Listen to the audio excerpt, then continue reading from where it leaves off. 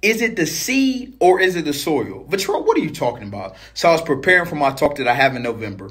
And my topic is the power of your environment. And so I made the comparison, and God, thank you for giving it to me, as we are the seed and our environment is the soil. So if I take that seed and I plant it in some soil about the same size as the seed, it's not going to grow as much. But if I take it and I put it in a cup and plant it, it's going to grow a little bit. But if I take that same seed and I take it out in the environment and I water and I nurture it and give it as much soil as it needs, it has the ability to grow as much as it possibly can. And see, we are like the same way in life. Our growth is dependent on our environment. But unlike the seed, see, this is the beauty of life. Unlike the seed, unless something drastically happens, that seed is going to stay where it is.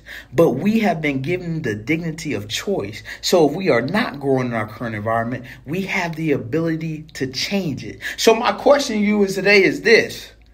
Is it the seed or is it the soil? And how good is the soil where you planted at?